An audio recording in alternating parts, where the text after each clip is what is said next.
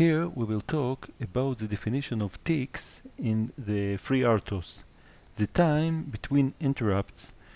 The operating system have a few different ticks schedules, which basically is the time between the interrupts, and some of them are predefined. For example, the constant for the ticks period between interrupts, which is defined in FreeRTOS, is the port tick period, which is defined in 10 milliseconds in my case, which is the same as the older version of the port ticks rate, which also defined in 10 milliseconds.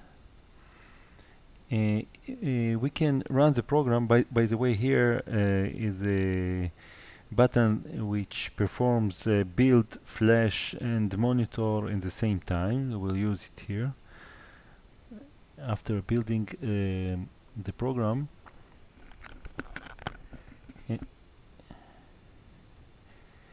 And those constants will enable us to measure the time and delay inside the program.